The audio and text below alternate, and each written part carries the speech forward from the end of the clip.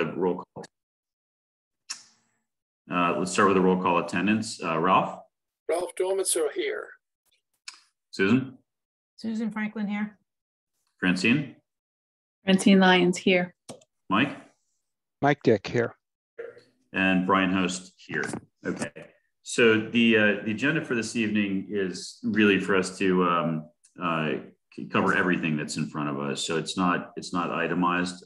We're literally going to go through the entire list and try to get this ironed out as best we can this evening. Recognize we may get close and not quite there, or we may get there. At 6 o'clock, so we'll start with that. At 6 o'clock, Ron Menard is going to join us just to discuss one of the items, which is the data center. Ralph, I know you had in particular had concerns around that. I think others had some questions as well. And when we have him, we'll also press to better understand the iPad number in our spreadsheet to see if there's any room in that. And we can also talk about the Taiwan technology exposure surrounding the interactive display panels. So that's at 6 o'clock. After after Ron joins us and we get through that, what I'd like to suggest is if there's any time remaining, I'd like to give the committee an update of the discussion that took place at the select board last evening. I don't know if anyone was able to catch it, but everyone should be aware of sort of what was discussed and the items that we're going to need to take up in the very near future, or at least attempt to take up. So I'll do my best to bring everyone up to speed. And obviously that took place less than 48 hours in advance of this meeting, so it's not on the agenda, but I do think it's incredibly important that people hear about this as soon as possible. So that's what I think is in front of us. Before we dive in, does anyone have any thoughts, comments, suggestions as to anything else that we should do or do differently in terms of tonight's agenda? Brian, just to clarify, does anything that you're going to tell us about what happened at the select board going to influence or color any decisions we make? I don't think so, because virtually all of it is outside of what I'd characterize as the regular capital budget appropriation process, at least in terms of the annual requests. These are conversations about bigger items, permanent funding sources, frankly, extra taxes or new and different taxes that all go above and beyond what we're going to start with tonight, which is simply prioritizing the items that we'd recommend for funding using the appropriation that we received out of the out of the annual levy. Okay. So I don't anticipate any of those items would impact what we discussed at the front half of this meeting. That said, I think if there is time at the end, we should be talking about the whole concept of special purpose stabilization funds. Those last four words are in quotes. Yep. All true. Okay, with that, why don't we dive into this year's process?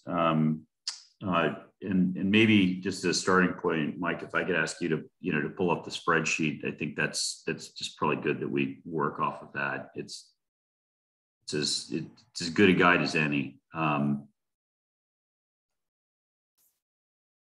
we should just chip through this and see if we can get this thing to balance. And it's going to come down to a couple of items. Let me start with the easiest thing, which is line 22. Michelle Leary's informed me that replacement of circuit pumps can come off for this year. So we can zero that.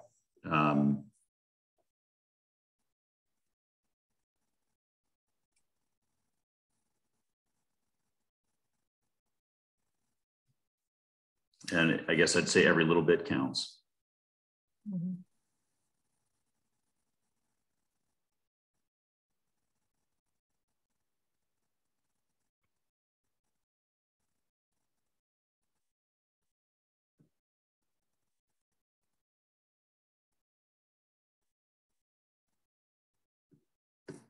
Okay, so that brings us to 137. And hold on a second, we've got a question from Mike Barkley. Mike, go ahead. Yeah, Brian, I just wanted to let you know, the advisory committee just got a copy of the draft warrant. So Okay. if it's helpful, I mean, pretty much everything I see on your list in the in column B is on this warrant.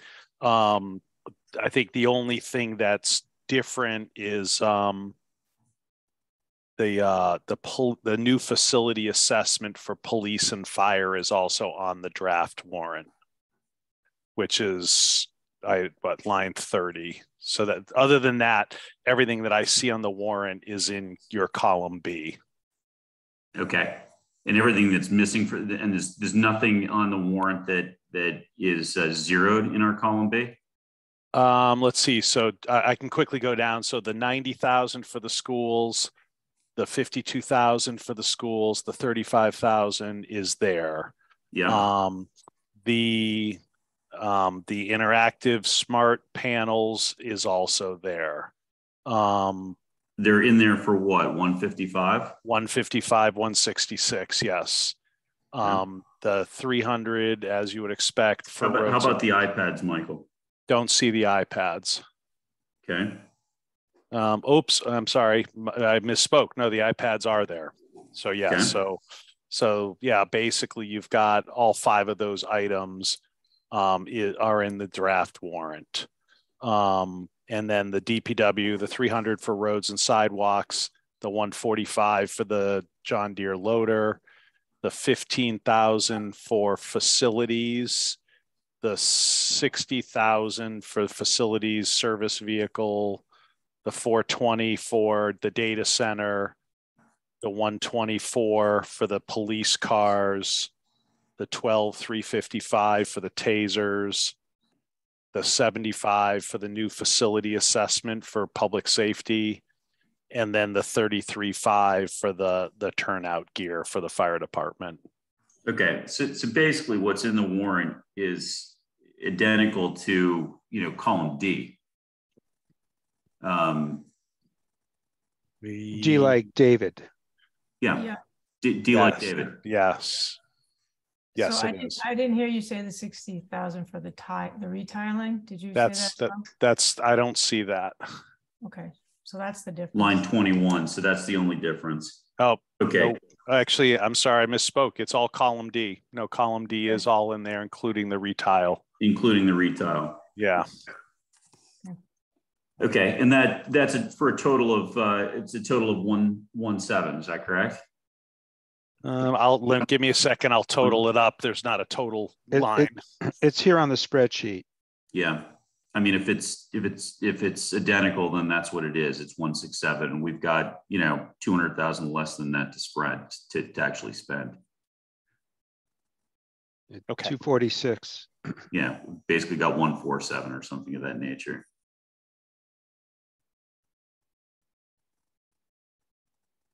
Okay, so I guess I leave it to the committee. Do you want to focus on what we cut out of column D, or do you want to go back through it in some other way? I'd like to get a sense from our committee as to what they really feel needs to be there that isn't. And so focus on these green cells. These are cells that are on the warrant, but right now are not in our trial for our recommendations. Correct. And we're about 200 over, and 246, almost 250 over. Yeah. I had to put too fine a point on it.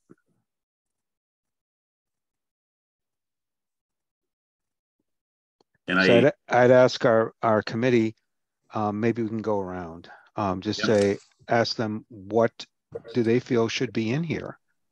And if everyone all agrees that all these green items should be over in our recommendations, then we need to go back to Jennifer Mullen and Chris Senior and say, okay, we need 46,000 more dollars, or we go underneath our threshold of $1 million in reserve.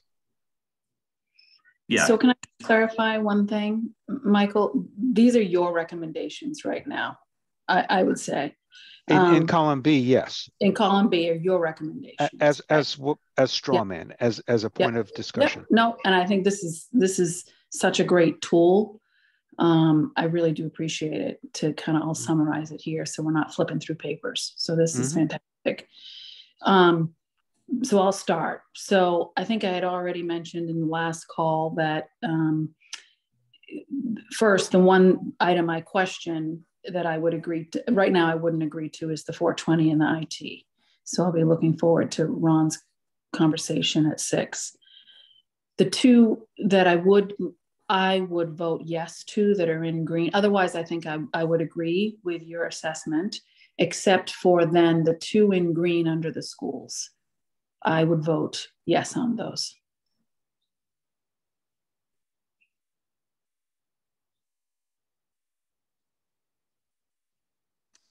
But otherwise, I would agree with the rest of your assessments or summary. Mm-hmm.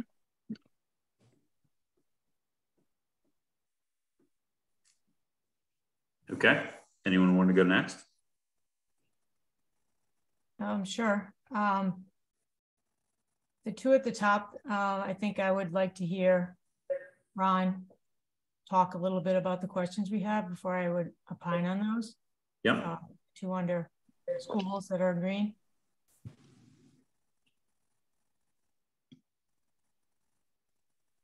Anything else?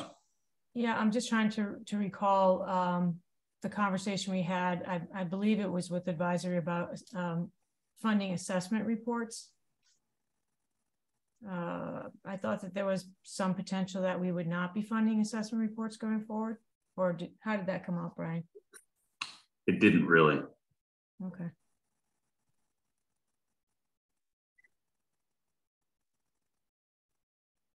Well, having been to the police and fire, I mean, I really do think we need to evaluate that building. I don't really know if waiting waiting any longer is,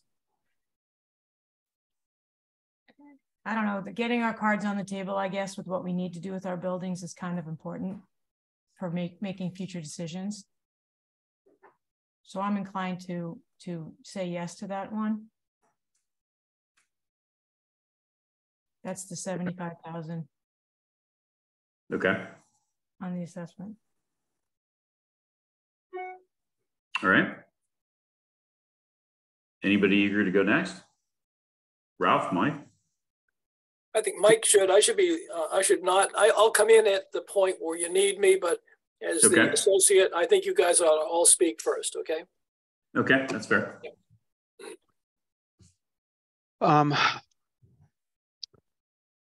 I believe that we're going to be convinced by Ron when he does come here, so I would leave the 420 for now. I support your questions, though, and I want everyone to be really solid with his answers. So I'll leave that there. I certainly would put in the 75 for the new facility. Now I'm wondering what I should do here.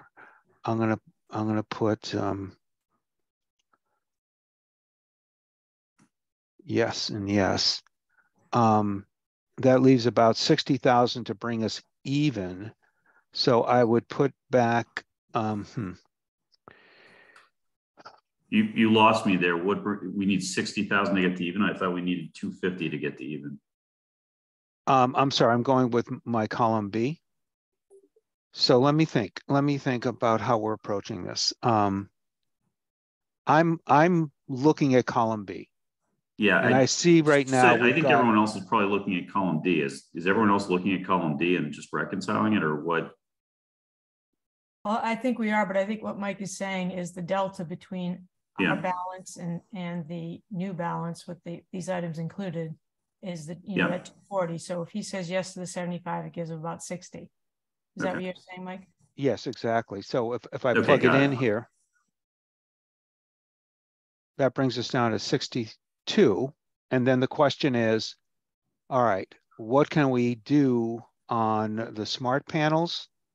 Can we go for half and put in 75 there?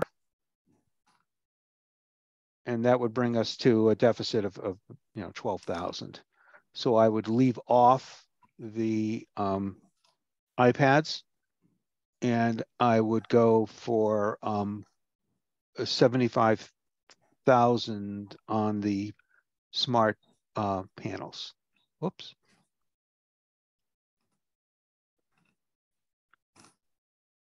Okay. You done? All set? Yes. I didn't mean to cut you off. Mm-hmm. Okay. I'm just looking at column D. I guess, this may be a little bit off course, but in order of priority at this point, I do not see line 21 as a priority, which is to retile. This says all classrooms. It's actually about 1/6 of the classrooms. And just to put that in perspective, and I just, to me, I think that's a much lower priority than anything else that we're discussing here, certainly including Chromebooks to the extent that they're end of life. With regards to the retiling, just to refresh everybody's memory, we retiled the hallways several years ago because we had a heaving issue. And that, I think, was a few $100,000. Last year, we appropriated $100,000, which was to retile all classrooms. And at that time, the understanding was it was $100,000 and then we were done. And now this year, so we're already $300,000 or $400,000 into the retiling of Deer Hill. And, we have a $300,000 request in front of us that, when it became evident that it wasn't going to fit, was broken into 5 installments of $60,000 each. So this isn't just $60,000. This is the first of 5 $60,000 installments. When I look at the other stuff on this list and recognizing that,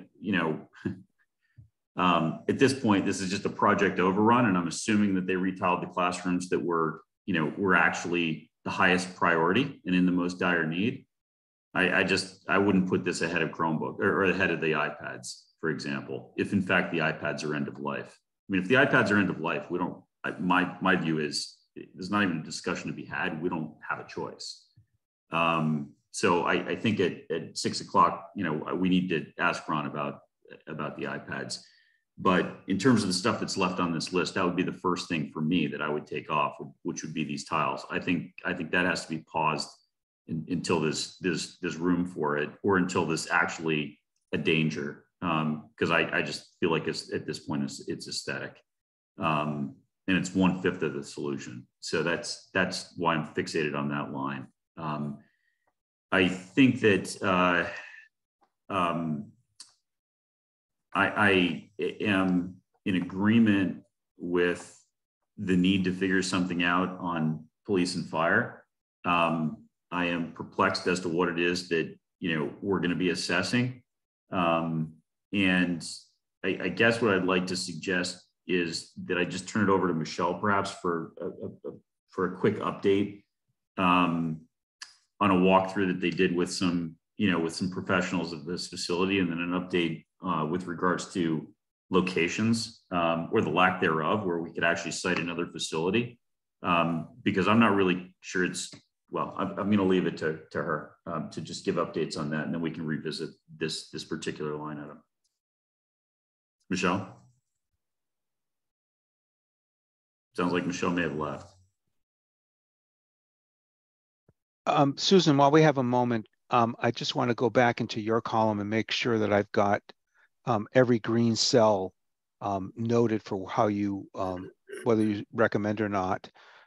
So for line 5, the smart panels, are you yes or no? I was holding out to hear what Ron had to say. Okay. On our questions on those 2 green Okay. items. Gotcha. Okay. But and then on the service vehicle, that we were going to go back and talk about the column B ones. But I support Brian's view on the tile as well. When it comes down to how we spend the money, I think there's more pertinent things to focus on. Okay. And on the service vehicle for 60,000.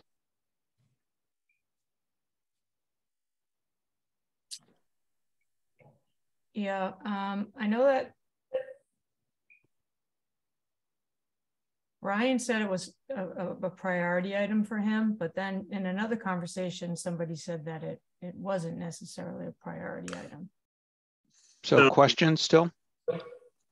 I might be able to clarify. So there are 2 vehicles on this list. One is line 14, Susan. Yep. And I think that's the one that Brian referred to as a lower priority than the backhoe. It said than the loader backhoe, if given the choice between one or the other. He said we'd take the backhoe because we've got multiple utility trucks. I think this one's for Nick, and this is the one that's been kicking around for years. In terms of a replacement need.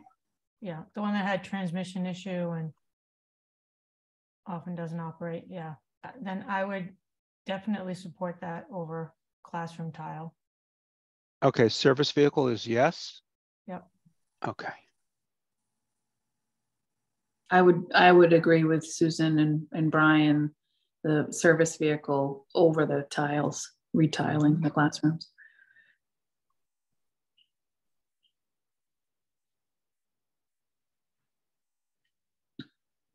Okay. Let me just make sure I've got everybody. Brian, your thoughts on the new facility assessment? That was a yes? Well, it feels like we lost Michelle. And so, you know, unless she pipes back in, or unless Chris Sr. is here and can articulate, you know, what, or at least affirm what I heard from Michelle earlier today, I think it's potentially impactful. Apparently Marshfield just did a new emergency response facility.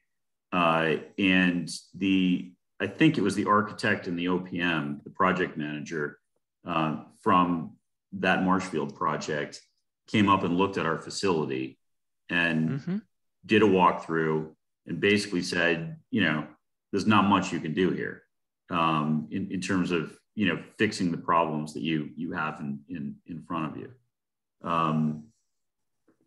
You know, bigger building, same footprint, whatever. It's pretty much no. And so that really leaves us with a new facility. The problem is that we don't actually have a site for a new facility. So it begs the question of exactly what are we going to study? You know, in terms of needs, our chief should be able to articulate it. In terms of an actual facility, you kind of need a place to start in a view of what it is you want to draw. So this is a very real need. I think everyone's, and you can see that based on what people have articulated today, but it's a real lack of clarity as to what you'd actually spend money doing until we figure out, you know, where we could put a new facility. So that brings you to a yes or a no at this point. I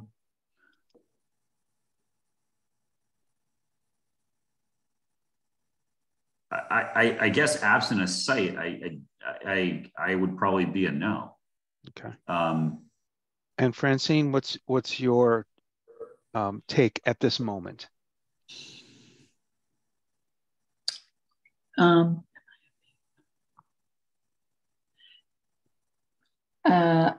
struggling with this one too. Okay, I'm going to put TBD. That's fine. Yeah. That's fair. That's okay. Brian, I guess one thing I would say is if I did not have the information that I just shared with you guys, I'd be a yes on this. But based on what I heard from, you know, prior to this call, and unfortunately I'm, you know, sharing it I now. think these all should be turned into a question response here. We have questions. Yeah. Is that fair, everybody? I think it's fair. Okay. Yeah. I don't think we should be forced to vote things that you know are not resolved. I mean, we got plenty of funds tied up in prior appropriations that haven't been executed on. Right. Susan, I see you nodding your head. Yes. Should I add? Well, put you in for the same? That's new information that Brian has provided. It would have been great if Michelle were able to give us more, but. Okay. Does everyone agree that we all still have questions before we can really take a recommendation vote on line 30? Yes, I do. Okay. Line 23, I still need answer from Brian. My instinct is I'd be a yes. I mean, there's no question there's a need. And he, has kindly deferred this at least a year and a half and running at this point. Okay. I'm going to update my votes, my perspective on the retile to a TBD, down from a yes. And I'm going to raise my service vehicle from a no to a TBD at this point. And the reason I say that is I just want to see how everything else shakes out, particularly with the questions we have for Ron, because if he can free up some money, that will help decision-making on other items. Yeah, so we're 250 short. We've taken out 60. Possibly, possibly more. Okay. Realistically, on the retile, why don't I change that to a no on me, and we'll take it out.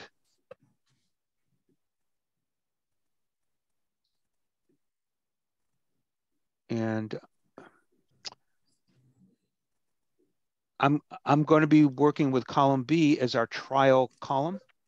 That's where the changes will appear and give us a balance. And I'm going to leave column D alone as our reference. This is what we're always going to go back to and refer to. How's that? Yeah, I think that makes sense because those are the town recommendations. We shouldn't be tinkering with them. Right. And that's what they recommend. So be it. Right. So we're.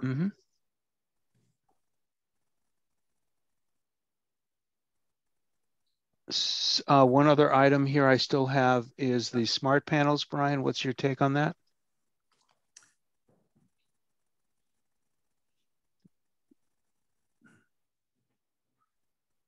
My take is we piloted them, we're ready to roll out.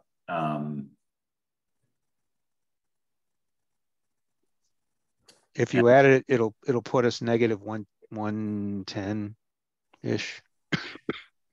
Yeah, I have a bigger number than that. So if we were at negative 246 just on the town column, right? Yeah. And we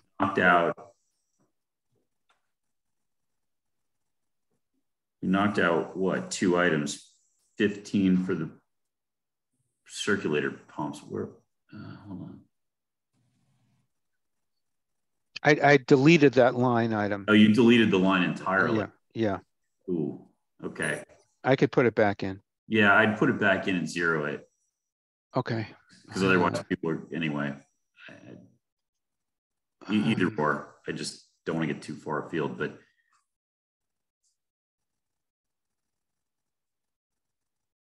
Ralph, do you want to weigh in at all?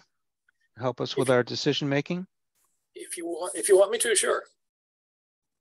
I think your perspectives are always very valuable, recognizing it, Well, let me just talk about, of course, we will talk about the IT, but I do think there are a couple of things you ought to be thinking about. One is I am not a fan anymore of assessments without, we're talking about the facilities assessment by a professional, without some other more firm idea of where you would actually put a police, specifically a police department, where there is now no serious alternative. I also believe that to a large degree, you can assess that with the people who are there, particularly Chief Quigley. He can tell you what he lacks, and probably you can come up with what really needs to be done without necessarily committing yourself to a new facility, but making that one somehow or other, and taking out his Quonset hut and some of the other stuff in back there, which don't really belong there at all, and extending that building. So I think the idea that we should have an assessment from a professional who will come up with a new building is not a good idea. And I've just seen so many assessments, whether it's schools or whether it's town hall or any other thing, or fields or playgrounds, you name it. We're going to get huge numbers coming back, none of which we execute on, as it turns out. It really is quite remarkable, the inability of us to make solid decisions unless we get a professional, and then we find out we can't do what the professional wants us to do. So I have very strong feelings about any more professional assessments, as I think they lead us absolutely nowhere. We're in fact much more rigorous understanding of what the needs are by our own people, and solid ideas about what you would do about it need to come first. So you heard me strongly about it. I'm just tired of it all because I've heard so much of it, and I know how much of it has failed. So you're pretty clear. You're hearing me on that one. With regard to the facilities department service vehicle, I believe they have 3, and they want a 4th. Am I wrong about that? I'm not sure. That sounds right, Ralph. Yeah, I'm not sure. Ralph, I think they've got 2 trucks, 2 utility trucks, and then a 3rd vehicle, which I think is a repurposed police cruiser. Okay. Yeah, an SUV, right? Yeah. I think that's right. The idea was to have a vehicle for each of the 4 people there. Is that that's my understanding of what it was supposed to be. Or at least getting closer to that, yeah. Getting closer to it. And I think what we had originally hoped was that we could get a electric vehicle, which obviously does not seem to be possible right now. Ford is backed up at 225,000 of these things that they can't ship. So I think they were a long way from getting that. So my own view of this one is that's one you might actually say, well, we've got 3 other general purpose small Prius, not Prius, anyway, they're not Prius vehicles. They're EVs, what are they? The electric vehicles. The electrical, the electric vehicles. Yeah, you can probably live with it. I understand you won't have a full suite of tools with you, but those vehicles are generally available, and you could actually wait until you can get an electric vehicle when they become more available. So again, I know it's postponing it one more time, but I'd postpone that one based on what I do think is probably practical at this stage to do. Other than that, the only other very big one in my mind is picking this Taiwanese vendor for a program which will probably take years to fully execute. Well, every year we're going to see a whole classroom. In other words, we got 12 classrooms we're going to end up filling with these things. You have at least 5 years, 6 years of this. I actually think picking a vendor who does everything in Taiwan, doesn't even assemble in the United States, is a high risk proposition. I don't disagree they ought to have something in the order of a touch screen panel. I don't. But there are an awful lot of touchscreen manufacturers out there. Either it's Japanese or South Korean, and you have to ask yourself, why would you trap yourself? It's kind of like the New Holland vehicles we had. I guess these are the backhoes that eventually are Samsung in one case. But anyway, they seem to go out of service, or they're not repairable. Here we got ones that, in fact, may not even be available or repairable within 2 years. I'm saying, can't we actually revisit this one and take a look and see whether there aren't some other vendors out there who might actually have, and there are many others, quite frankly. I doubt very much that ViewSonic even makes the panels. I suspect they're probably Samsung or Sharp anyway. We really ought to ask the question, why are we doing this right now in view of the serious risk that these things will not be available or repairable in 2 years? And who knows? I can't say they will or they won't, but this is the highest risk thing I know of right today. So anyway, those are my major thoughts about where we are on this stuff. And of course, you know what I thought about Ron's request and how that might be an opportunity if in fact he is willing to give some more thought to it. So. Right. And your focus was on why are we going to on-premise servers versus cloud, and we want to give him the chance to make that case. Stems from one simple thought, and that is that what happens if we get a denial of service attack? And right now, we do not have a defense other than to prevent it in the first place, as I see it. Now, I could be completely wrong, but because we have tied both sets of servers and storage together, they are literally linked together. One is not separate from the other in any meaningful way. So if you get a denial of service, and I could be totally wrong on this, and I'd be glad to be proven wrong, but if you get a denial of service, you're down and you have no access whatsoever. If you had a cloud service, even if it was just data and a few executable files, you would certainly be able to get up partially up almost immediately without necessarily having to pay off whoever it is who's doing the ransomware. But I could be wrong on this, and I'm glad to be proven wrong. But my instinct on this is if he had a completely separate and offline server and storage configuration, he would have true redundancy. Right now, in the case of a denial of service, I don't believe it's true redundancy. There's redundancy in case of a failure of a server. It's redundancy if it's a failure of storage, but it's not redundancy in the sense of getting a denial of service attack. And that's my view of that one. Let's get our definitions aligned. Denial of service attack is when a bad actor harnesses thousands of PCs and hits your website, floods it, overwhelms your website with requests to the point where your servers can't handle all those requests, your gateways can't handle it, and your site goes down. Ransomware is a different animal, where a bad actor injects code that locks everything up, and the bad actor has the only key. And I think we need to be clear with Ron as to what our concern is. I should be clear. I'm more concerned about ransomware. It doesn't take you down necessarily permanently with denial of service, but ransomware does. So okay. So my understanding from Ron, and I'm glad he's coming tonight to be absolutely solid with this, is that ransomware is the primary focus of their security configurations and architecture.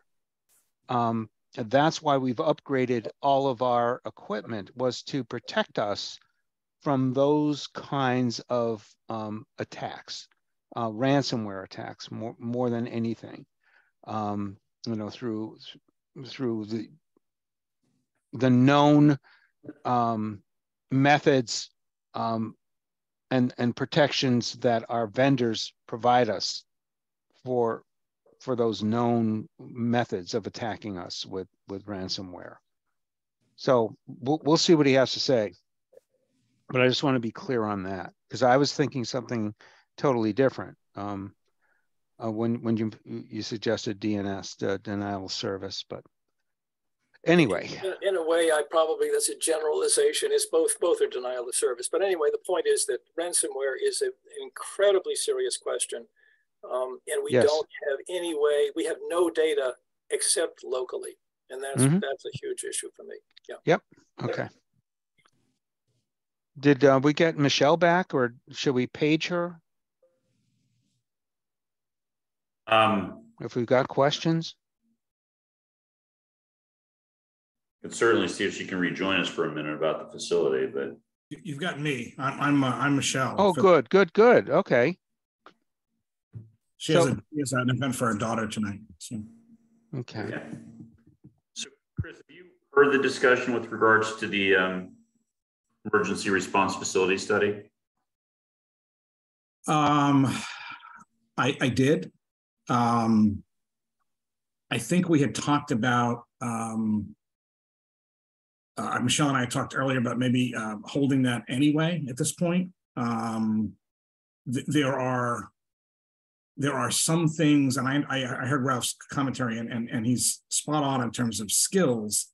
There are some things though that our staff can't do, like, you know, jail cell design and you know, and those kinds of things. And there are codes and stuff that we'd have to have someone explain how we would have to meet them going forward. The one thing I can tell you is that there was Michelle had someone on site the other day, and she did a walkthrough of the current facility, and they said there's really nothing you can do with it. It's just not, it's not expandable. It's really not repairable anymore, except in patches. It just, the site just doesn't work for any kind of expansion. And the long-term answer would be to do something else somewhere. That said, the question is where, and if we don't have a where, it's very hard to do a study, right? To see if that would be a suitable location. So I think there's a fair question to say, maybe we need to delay this a little bit further. It's not that it's not important. I think the point is we need to get everything lined up the right way to do it the most efficiently. And it may not be right now. Does that kind of give you some input? Yes. Yes, Chris, on the jail cell, I know that was one of the top items when I was there for the walkthrough. Right. And I know that we're not in compliance with that. What's the calendar or the timeline on getting that into compliance? I'm not sure off the top of my head. I know we have a possible answer, a temporary one on the interview room. I think we have something we might be able to pull together on that. I know that they're working to see what they can do on the jail cells. And we don't keep people on there all the time, but the fact is whenever you have somebody, you have to meet the codes. Right. So, and we're trying to find a workaround that works, right? And then it works economically, right? I mean, you don't want to spend a crazy amount of money on to get them to code if there's other fundamental problems with the building that aren't kind of working the long term. But I don't have that answer immediately, Susan. Is there a working group that is looking into possible solutions, creative solutions? On an interim basis, yeah, we're talking internally on a regular basis with Chief Quigley and Michelle and Nick about what we can do to try to, you know, bridge a gap. Right. Is there anything that we can do with another town in an intermunicipal agreement to hold? I'm not sure what the right word is. Oh, no, I know. Yeah, you were talking about like a prisoner, like they can share prisoners and hold them for if we need to. Yes, there's things we can possibly do like that. They just have to have space, right? I mean, right. You know, it's nobody has any large amount of cells. I mean, so I guess the model I'm thinking of is mutual aid. Yeah, no, we do. We have mutual aid agreements with all our neighbors, and so again, we have to address this, right? We have to not, we can't fall out of compliance because we need to have that facility. I'm talking about the jail cell capability, and it's a priority item. That said, that was not one of the topics that Michelle and I talked about earlier today. So, but it is on the radar, Mike and team. Mm-hmm. Chris, just for clarification, when did the jail cells go out of compliance? As a result of this new code? I think we've been limping along, Brian, for several years to try to keep them in compliance. Yeah. And I think the state's been, you know, again, we're not the only community that has old facilities, right? Well, that's the heart of my question. Right. So they want to know that you're not ignoring them, right? They want to know that you're not, you know, looking in the eye and saying, we're not going to do anything. So, I think we've shown good faith in our efforts to try something. So again, I can circle back for sure and get a more concrete answer. That's how I know we're actively working with them. So it's not like we're okay. And people are also thinking about ways that we can at least bring them closer to compliance and keep the regulators at bay until we can come up with a permanent solution, I guess. Yeah, I mean, I'm not talking about sitting on this for any length of time. I mean, we could come back as this fall with something if we have more of an answer, and you know, we you know, there's been a lot of conversations going on lately, as I think you will see. So it's okay. We have to, it sounds like we need a full conversation around this, and it goes beyond tonight. But in terms of the compliance, it's principally the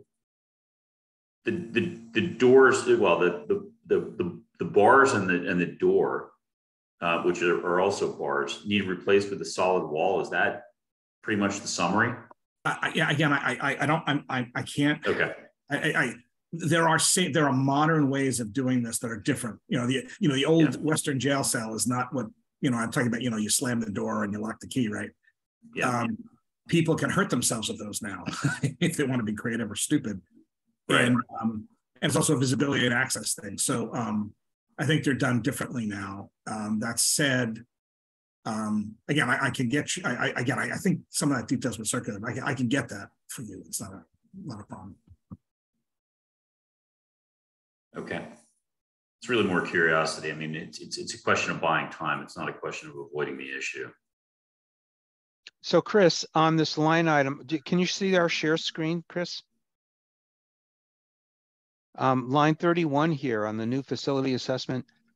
Are you saying then that this could be zero? Yes, I think that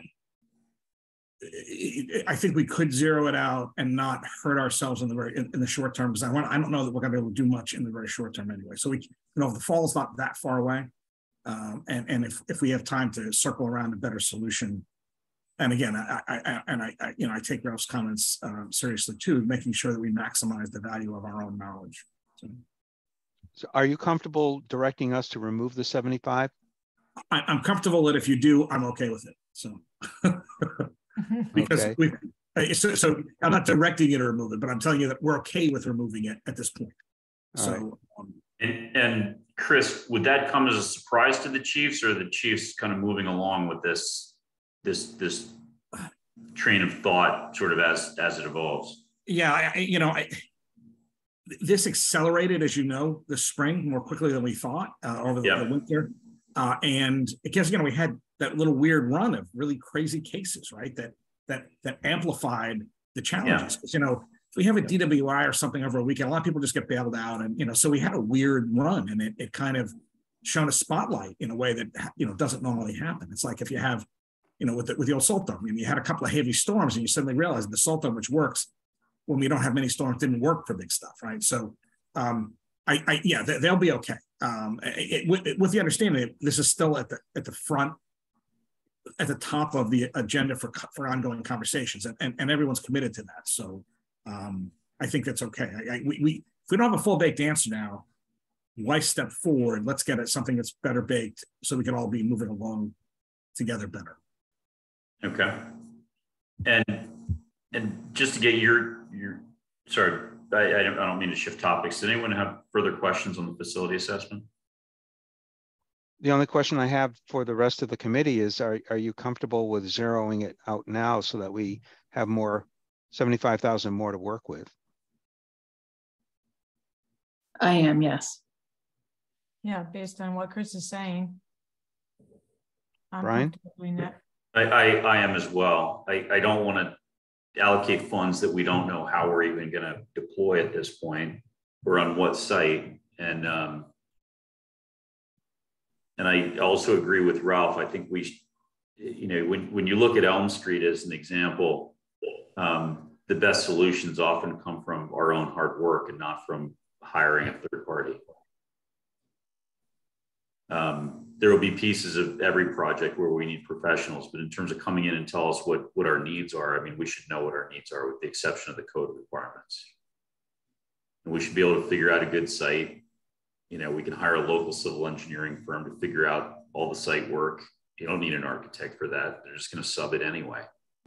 And frankly, in terms of putting pen to paper or pencil to paper on drawing a building, there's no need to ever draw a new fire or police station. There's nothing new that's going to take place in this building. We should, ask them to pick one they like and drop it on, get the plans and drop it on the site. It's not what the architects want to hear, because they want to charge $1 million fee to draw a new building, but. Okay. So taking out that 75,000 puts the town manager requests over by, now it's down to 171. Yeah. And at this point, our trial recommendations is in the surplus of 123. Yeah. So just mathematically, I'm working off of, off of column D with process of elimination. You're at 171 now. If you pull, I'm not suggesting you blank this out, but just the math is you pull out 60 for the tiles and 60 for the vehicle, you're at 50. It's another 120 out. You're at 50 over, which now we're close. Hold on. You'll get there doing the math in reverse on your column as well, but it should get you to the same place. Well, on my list, I have the smart panels at 75 and the iPads at 0, and that's pending Ron's advice. So if right. But we also have the facilities vehicle still in the right, not in the left. Yeah. So let's put this in. And that brings us to a surplus of 62, 63.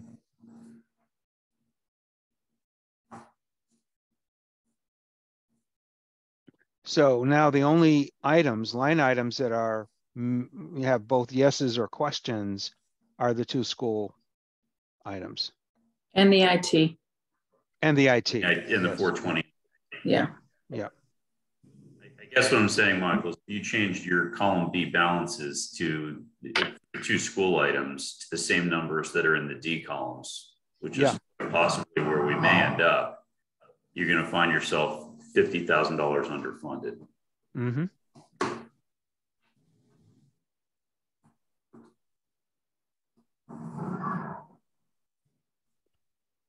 So as long as we have Chris, and before Ron joins us, Chris, let me ask you a question. And we're going to need to take this to Nick ultimately, but if we hold back on the facilities vehicle, is it fair to assume that we can give him another retired police cruiser, at least on an interim basis, so that we've got, so that he actually has a 4-vehicle fleet? He's got, 2 utility pickups fully equipped. And then he's got 2 SUVs that, that can be used for, for other purposes. I guess potentially. Remember, we have the green community stuff we're supposed to be careful about. We're not supposed to be repurposing things like that. We have to be careful about them. It just depends on what kind of shape they're in, right? One of the things that it won't be able to do is plow, right? So one of the reasons that the fleet does multi things, it plows parking lot. So we have a dearth of private contractors. This winter, we were very fortunate. It wasn't a big problem. If we had major storms, we would have been significantly behind. And it's not just us. So if we don't have it now, we're just going to next winter. And again, I don't know what the supply chain lead time on these things is. But we could find an interesting. I don't think it's a debate. The longer term, we need to get get him the right vehicles. Just as there's no debate that was sooner or later we need to retile Deer Hill, and sooner or later we need to do facilities, an investment in the facilities. The question is, what do we need to do right now? Right. With regards to green communities, I mean, that I understand the sensitivity there. We promised that we wouldn't recycle, pure fossil fuel powered vehicles. The flip side is he wants an EV, an electric truck. It just isn't available. I know. Yeah. And it's not available. So, does green communities want him to go out and buy a new gas powered one? No. I again, Brian, that's one of the things we can make work, right? I mean, it's one of the, you make do what you got to do, right? I mean, right. If you remember 8 or 9 years ago, we repurposed that pickup and we put a new bed in it. We got another 5 years out of it, right? So, if we get one of the police Tahoes and make sure it works, it's better than having no vehicle at all. Yeah. I mean, they're 4-wheel drive and whatnot. I mean, that might be the thought to buy time. And I think that gets us awfully close to, to balance. We're still 50,000 light. And folks will let me know if and when Ron joins us. And I miss him for any reason. Okay. Are there any other thoughts? He's here. He's here, Brian. I'm sorry. I didn't even notice him. So. Okay. You want to promote him? Yeah, please promote him. And I just had one more comment I want to share with you before we switch over to Ron. Mm-hmm. I'm listening. No, you got me. Okay. So one thing I just want to put on radar for you as we work through both the budget and the free cash, whatever that is, come the fall. I just want to make sure everyone, is in tune with the fact that we did multiple appropriations both the annual town meeting and fall town meeting, where we, appropriated amounts on the presumption that we're going to get grants and that money will come back to capital budget. So, if you were just to net out all of our prior appropriations, you would come to a capital budget stabilization fund balance of less than $1 million prior to this cycle. But, the very clear discussion with each of those departments on each of those appropriations was the grant would come back to capital budget, and that's how it brings it back to the $1 million balance. So I just want to make sure that when those grants start coming back in, that they find their way back to capital budget. Otherwise, we're materially below our $1 million threshold.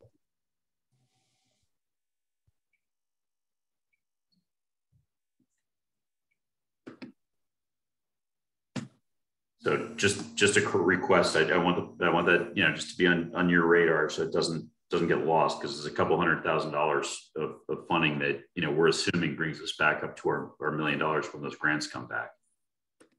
And the inverse is, if we weren't going to get grant money back, we wouldn't have appropriated them because we didn't have the money, quite candidly. Oh, that's the standard practice here, Brian. So I'm good. Yep. Okay. I'm having trouble promoting Ron. I don't know what the problem is. I've tried 6 times. Let me see if I don't think I have the ability. Panels, attendees.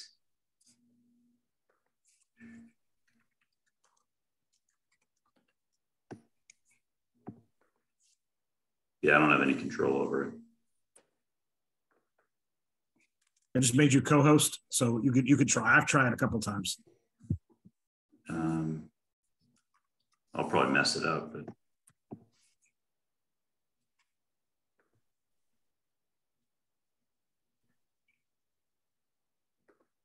yeah, I don't even see him in here. Participants.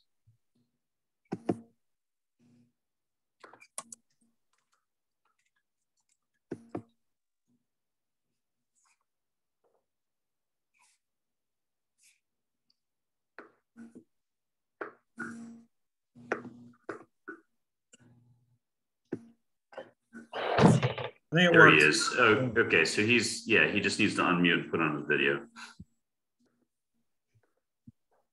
There we go. Good evening. Hey, Ron. Good evening, Ron. So, Ron, we're just trying to beat this capital request list, into submission vis-a-vis the actual funds that we have available. And there are a handful of questions with regards to IT. I think, and I'll just highlight 3 of them and we can jump in and hit each one of these. But the first is, I think that there's still some concern among several of the members of the committee with regards to being entirely on-prem with regards to the data centers, number one. Number two, I think we want to understand if there's either any time flexibility or budget flexibility with regards to the iPad request. And then number 3, I think there's some concern about the country of origin with regards to the interactive smart panels and the risk of that supply could potentially not be available to us at some point in the not too distant future under certain scenarios. So I think those are the three headlines.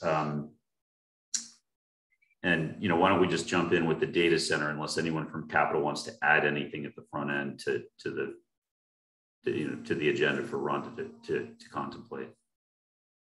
No, I think you've captured our three areas of questions. Yes. Perfect. Let's dive in. And I guess with regards to the data center and the on-prem versus cloud subject, there is some ongoing concern that we're not doing anything in terms of backup in the cloud. I think what I'd like to suggest is perhaps Ralph could articulate this more succinctly than I can. So I'd suggest, Ralph, you lead off here. Okay. Ron, you first, I think you've done a good job. So I'm not here to criticize or anything else, but to kind of more or less restate where I've been in the past. And this goes back many years when I felt that our dependence on servers in our two locations, which are essentially tied together, would become a serious risk if we had a ransomware attack. And I had said denial of service, and maybe that was too general. I really think ransomware is the huge issue here. And you can correct me if I'm wrong, but my understanding of the way we now run those two servers and storage is they are essentially working together at all times. They're exchanging files, applications, and everything else simultaneously. So essentially they're one system at this time. And therefore there is no offline storage of any kind that I know of that would be available to us should we in fact get a ransomware attack. So my issue has been for some time that we need to have both data and also maybe executable files and maybe the authorization for those files somewhere else offline, where in fact, if in fact we lost everything, that is, we lost it because of a ransomware attack, and I'm assuming the ransomware attack would take our entire system down. And I understand we've got a lot of protections, but I'm not concerned about it. Nevertheless, that in fact, if we get that, then we don't have no way to recover other than to either have someone come in and begin to find out what the keys are to change the lock that they've got on our system, and or we're going to pay the ransom and hopefully get it back in some other way. So the question to you right now, and very straightforwardly, is should we not at this time have a serious ability to have offline storage along with some of the executable files for the apps we have? And shouldn't we do that immediately as part of your program going forward and not wait another year to do that?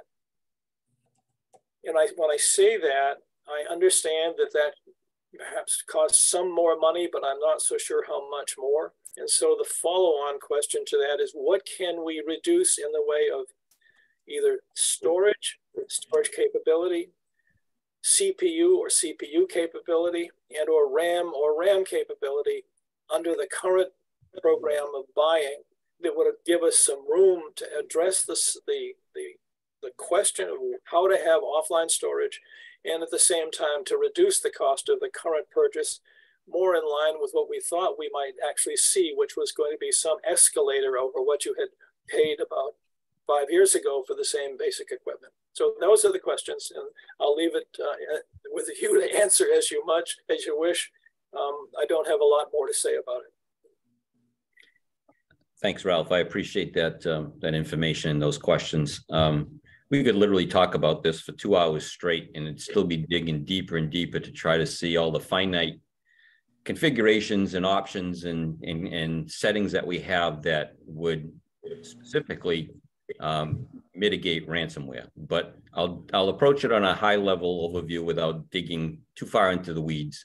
And if I do go there, by all means, tell me to be quiet and go back up to the 5,000 foot level. But essentially, we are well protected from ransomware. We are well protected from denial of service attacks. What we currently have in place is 2 storage assemblies, 2 SANs, which would be those Dell SANs that we're replacing, that replicate every 4 hours, 2 to 4 hours actually. In the event that we had ransomware, which by the way, is typically targeted for a particular user or data set, would not necessarily impact the entire SAN. So not all data on the SAN would be encrypted, just some data based on what that user's rights or permissions had access to. So we actually received ransomware about 4 or 5 years ago from a teacher who opened an email. All of her local documents on her local C drive were encrypted. She did not back up her data to a thumb drive or a flash drive, so we could not recover that.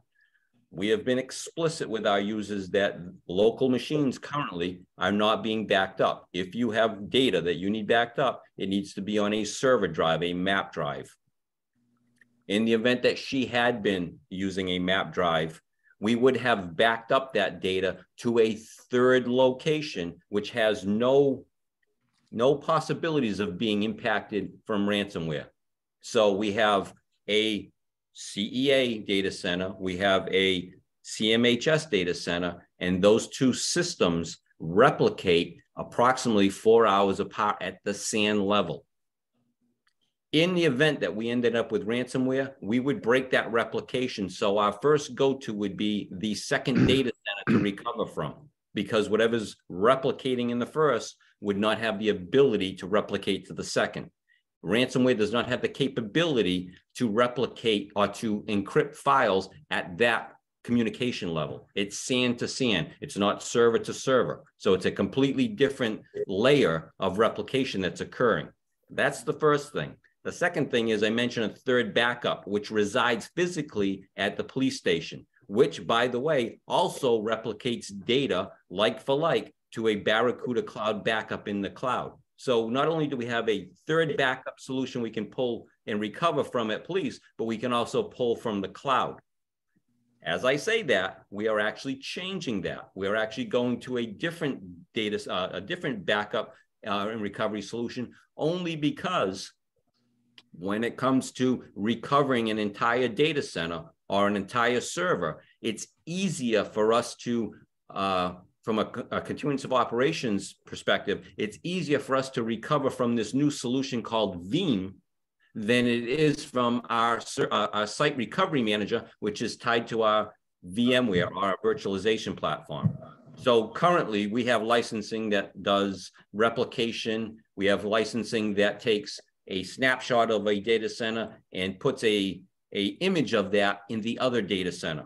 So in the event that we end up with a catastrophic failure, we can fire up that other data center and be live in a matter of hours. That is a complex solution, and something that takes a certain amount of level of expertise and even third-party vendor participation to do effectively. It is not something that I feel comfortable with the amount of times that we test it or have the ability to fail over and fail back using that solution. And so that is a primary reason why we're changing not only our backup solutions, but also our replication and our disaster recovery to this new Veeam solution. So there's a lot said there, but ultimately what I want to convey is that from a ransomware perspective, we are well healed with many, many points of recovery from different appliances and different data locations or storage locations that we currently have available. And those are being improved by this last data center or this upcoming data center refresh. So rest assured, we are as in good a shape as anybody when it comes to recovering from a cybersecurity attack that is involved with ransomware. Let me ask you the more simple question, though, is do we have a full data set of everything, all the critical data, offline somewhere, not in this town, but somewhere else? Is all data somewhere available to us somewhere else other than locally and or one of our local potential servers? Our Barracuda appliance, which backs up both data centers, is replicating to a Barracuda cloud.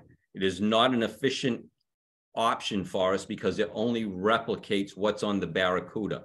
What we're looking to do is we're looking to take additional storage in the cloud, which gives us more capacity to back up as well as replicate what's currently on our existing SANs. So yes, we do have a cloud-based solution that backs up, but it's limited. We're going to a better solution, which will give us more capacity in the future.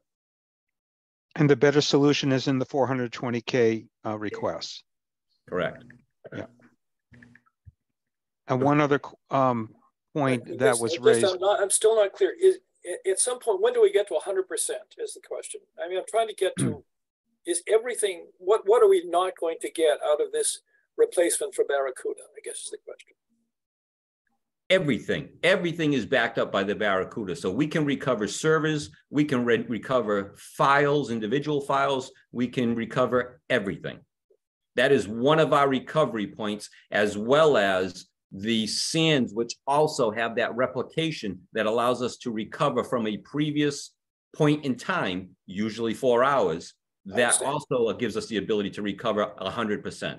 I understand. And where's the Barracuda server located? Police. Oh, so it's not really offline. No, but it replicates to offline. So there's a cloud-based Barracuda cloud that's replicating with that appliance. And where's that cloud located? I don't have that exact information. In the United States somewhere. It's not in Cohasset. And it's 100% backed up at that point. Yes. We currently have 90% utilization of that Barracuda. And that's another reason why we actually need to move on from it, because it's pretty much reached its capacity. Okay. What was the other question? Well, the other one is that when any one of us buys a PC, you take a look at the CPU you're buying, you take a look at the amount of RAM you're buying, and you try to say, what's my utilization and what do I need to do, and whether or not, for example, I need a graphics card. And whenever any one individual here goes and buys any kind of a computer, you look at all of the things, you look at your current utilization, the amount of processing you're using, and the amount of storage you need, and the amount of RAM you need.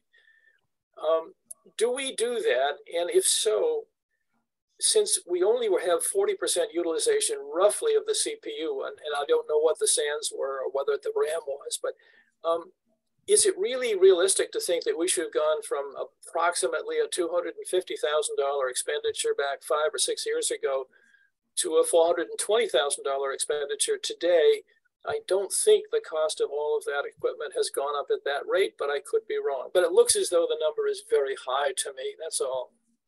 I would have to say that I'm not intimate with what we spent back in the day, but $250,000 for our current configuration seems awfully short to me. I would have said it would have been closer to $350,000 or even $450,000 for us to put those 2 data centers up even back in the day. But I will say this, we've done everything that we can do to try to keep this pricing down, including, as we talked about in the last meeting, going from our 750 Dell server to an R650, because we didn't need the storage on those host machines, because our SANs, our storage units, are running everything.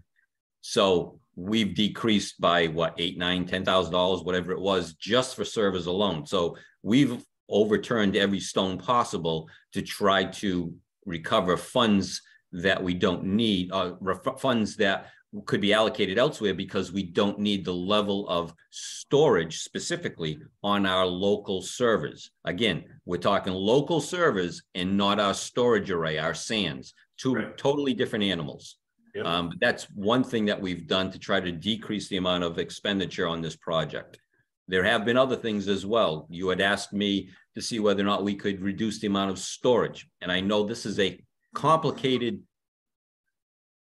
issue to get your head around, but essentially what it is we're purchasing approximately a 30 terabyte SAN because of the new technologies in deduplication and compression, we have the capacity to go up to a 60 or 70 terabytes on that same physical 30 terabytes of storage space. Depending on the type of files, if they're regular Word documents, Excel documents, then we get a ratio of potentially 4:1.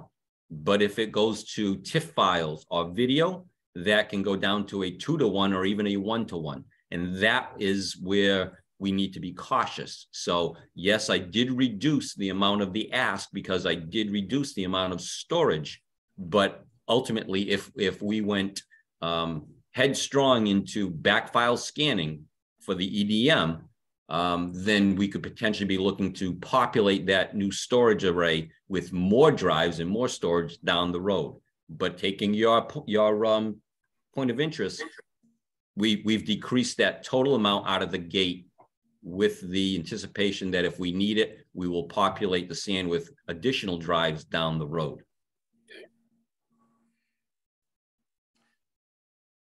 Ron, there was also a question that I tried to answer on your behalf, but I wasn't totally solid on my answer. But the question was, why would you not go to an Azure or other cloud service? Why do you feel that those services don't work with our configuration? Well, that was, again, something that we've looked at for months and months and months and months and analyzed what we had and what we needed. And in the final analysis, what it came down to was there was really no good reason to migrate to the cloud. There was no cost advantage going there. What we were doing was we were shifting from capital to operational. That was the first big hurdle because operational can't absorb that amount of increase based on compute and storage, additional firewall that have to be up there, and a number of licenses as well. So it was a wash from a cost perspective. What was problematic for me was the unknowns tied to the service level agreements or the support that Microsoft would give us and or third-party services. When you factored that in, you didn't have a good handle on control and cost. And in this environment where we're looking to set a budget in July or May and run with that budget for a year without really another bite at the apple, that could be kind of dangerous. So that was an unknown, and that was a substantial issue for me to get around. But really the biggest issue was when you talk to other municipalities and school systems and organizations that leverage Microsoft and have gone that route, it's not what it's cracked up to be. It's unless you have a dynamic environment where you need to spin up a lot of new processes and change things because you have a new product to launch or something like that, it doesn't make a lot of sense for us because we don't have that level of dynamics in our environment. Most of the processes, most of the applications that we run are all static in nature. It's usually, we know usually 6 months or a year in advance that we need something and we start looking for it and then either bringing it to you or paying for it through an operational budget. So there were a lot of factors that we had to consider, but ultimately, there was no real selling point to go to the cloud at this point for us. It also increased the complexity of the network and the management of it. I'd have to get additional training for staff. We'd have to extend our network through VPN tunnels to the cloud for replication. We'd be entering into another virtual firewall, so it's more maintenance at that point, more security concerns, more vulnerabilities. It just doesn't make any sense for us to be there right now. And at the end of the day, the major concern for having backup in the cloud is actually happening through the Barracuda architecture. That's the backup to the cloud is very different than running a live environment in Azure and having all of our 25 or 30 servers running up there as opposed to internal of our data centers. That's the big difference. Yes, we are leveraging the cloud for storage. We use Microsoft OneDrives, we use SharePoint, we use Google Drive. So we're leveraging the cloud for storage to offset what we have in the data centers. In fact, that's allowed us to decrease the amount of storage that we're asking for. But at the end of the day, storage is still happening in the cloud from a backup recovery standpoint, but there's no live processes that are running there like we have in our data centers. So there's a So it's distinction there you live need to get. processes that we're keeping on premise. Correct. Right. And so the technology risk of losing that live processing is mitigated by the 4-hour backup to the Barracuda solution. So our recovery gives us options to go to the other data center, and it gives us another recovery point, which goes to the Barracuda. So we have multiple recovery points in the event that something happens. You should sleep well tonight, knowing that at least from a ransomware perspective, we're in a good place. Right. And We have a multifaceted architecture that relies both on the cloud and on premises servers, where we're being most efficient by putting on-premises servers where we need them for live, I'll call it live computing or live services, and cloud-based backup systems for protection of the overall information technology environment. Is that correct? Do I have that right? That would be accurate. Right. So I've just got two questions. And I think, the first is just to confirm. So we're moving off the Barracuda, okay? But you are going to replace that with some new form of cloud backup. Is that correct? Correct. Okay. So where we're going to land after all this is 2 data centers. Each has compute servers in it. Each has a SAN in it. The SANs back each other up 1-to-1. And that would be the first stop if one of those SANs went down or one of those data centers went down. The first stop would be across town. And if we lose both of our SANs, we have a 100% backup in the cloud somewhere else. Is that accurate? Correct. Okay. Okay. So the only thing we don't have in the cloud is processing.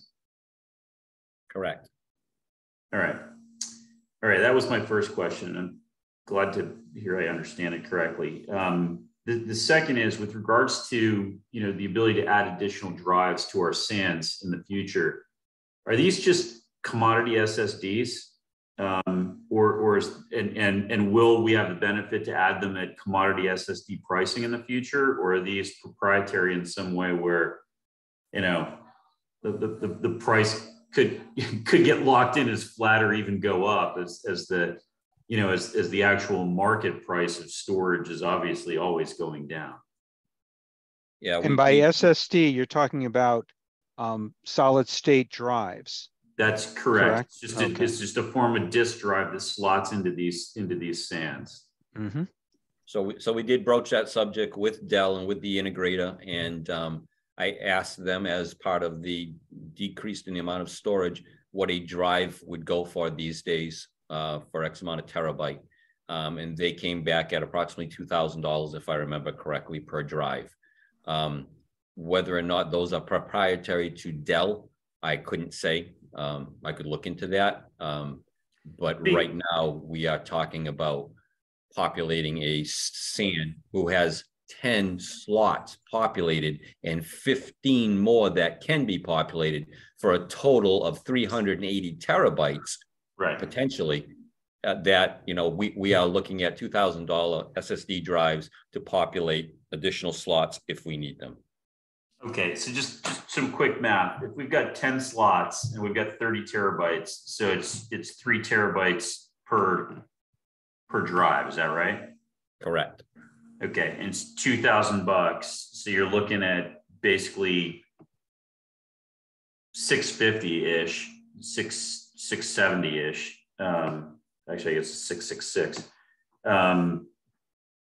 per terabyte. $666 per terabyte. Is that roughly what a terabyte of commodity storage costs? I don't even know. I haven't priced one. I would say that probably we would have to dig into that deeper for me to give you that or verify that number. Okay.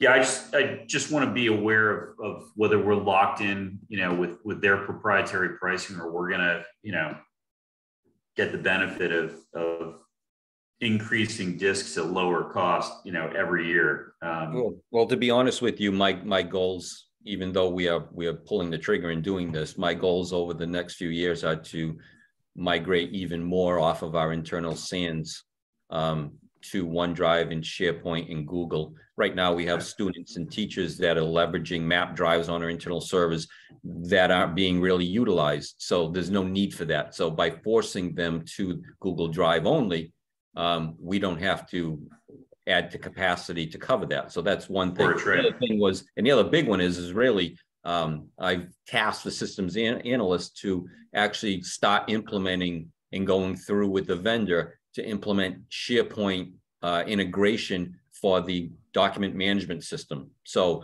you know, we've been really talking about internal storage in case we do backfile scanning and load up a whole lot of TIFF files and large capacity files to our internal SANs requiring more storage. But ultimately, if we can get this SharePoint to integrate correctly, then what will end up happening was you as residents will come into our portal, do a search for a document, and it won't necessarily find that document on our internal servers or SANs. It will look to a distributed storage system in the cloud in SharePoint. So if we can configure that, we can now leverage terabytes and terabytes of storage in SharePoint that we currently don't have tied to the EDM. So that's a big, big win and something we're working on, but it's something that's going to take time and it's not something that can be rushed. Okay. So I was following that. So basically we can move a lot of our current activities off of our SAN entirely, which will free up our need to buy storage in the future. Ron, if I could just ask you to, you know, again, follow up on this question of SSDs and whether or not we're really on the commodity price curve, that would be helpful. I mean, I just Googled, you know, 1 terabyte SSD and, you know, it's $100 at Walmart. Yeah. So I don't like, I'm just a little perplexed why they're charging us, you know, $666 for a terabyte. Maybe, I don't know. Maybe I would say that I would say that Walmart's not going to come to your house and replace the drive, and they're not going to give you troubleshooting support online. Yeah. So I would say some of the costs is associated with the SLA tied to that hard drive. And the support that's associated with it. You're not just buying a piece of hardware, you're buying Dell support along with it, and probably 4-hour or a single day replacement as well for the same cost. Yeah. It would be good to understand exactly what they're providing at that price. I think it'd be good for you to understand it too. I mean, I'm certainly curious, but I mean, if they're really just, you know, swapping out a Seagate terabyte drive, if it were to fail, I mean, I'm completely speaking out of school technologically, but well, I can tell you this, that in past jobs that I've had, we ran NetApp SANs, and I looked exactly at that. And what you find is if you go outside of the manufacturer who's supporting the SAN and you put a non-proprietary drive, which may work fine, but if that drive throws any types of codes or has any kind of issues, that manufacturer will not touch that SAN from an SLA perspective. So you could be voiding a warranty by going outside of the manufacturer of the SAN. I get it. I totally get it. So it's an interesting question for you to have with your vendor. I mean, if we're locked into proprietary and they're getting a 600% markup on the incremental disk drive, so be it. But I think we should just, you know, you should be aware of that going in. Okay. Because I mean, the software is in the system, and maybe that's just how they make money in the end. Is you know, it's the upcharge on the incremental disk drives, because they're certainly just throwing them in the system. I'm sure it automatically reconfigures. I got to be honest with you. Every time I go through one of these major projects that are, you know, hundreds of thousands of dollars of cost, and you start quoting a project of this type of scope and size, it's disheartening that they're not coming to you out of the gate with the best pricing. You literally go around 2, 3, 4, 5 rounds, and you finally come up and say, I need you to take $100,000 off this because I can't do it. And I'm going to have to find another solution. And ultimately that was my last conversation with them. And it got it down, and it maintained some amount of storage that we needed. But again, it takes months for this to occur. And it eats up my time, and it's disheartening. Yeah. Well, I mean, these guys all get paid on commission at the end of the day. I get it, but I don't. I don't. My time's valuable. If it makes you feel any better, we don't get paid at all. So we still have a question on the iPads. Before we move on from there, I'm sorry. I have just a couple like very oversimplistic questions, Ron. One was, can this project be phased in at all to help alleviate the sticker shock that it is? For me anyway. Yeah, not really, only because you need the same hardware and software in both data centers, because there's a replication and a backup and a disaster recovery component to this. So unless you did both of them at the same time, you'd lose the capacity to do that. Okay. And then my only other question is, and what happens if we don't do it this year? How long can it be delayed? Then we lose service level agreements, and we're sitting on our hands in the event something happens, and we're scrambling to get systems back up that are no longer supported. And that happens this next fiscal year, Ron? Yes. Thank you. So Ron, just one question. So if I heard everything correctly, all the computing that's going on locally is on the PowerEdge servers, correct? And I think I'd asked you in the first or second time that we spoke about how many of our applications are cloud-based and would likely move to the cloud, and when that might happen. So in this model that I'm looking at, should I be looking at those two servers and saying, that's really the only item you may have invested in more than you needed, because the storage piece is still going to be needed regardless? So that's kind of a tough question to answer, or maybe I'm not understanding your question correctly, but I'll say this. The processes, the applications that we run internally on our servers are not written so that you can just put them in the cloud. They are written to run on servers like we have. So when we say cloud computing or application servers in the cloud these days, we think of what they call SaaS solutions. So it's software that's written to run in a unique way, different from our server client version that we run internally. Now, think of that for a minute, like Munis. Munis has this solution that they run for us in the cloud, or they would if we ended up going to them.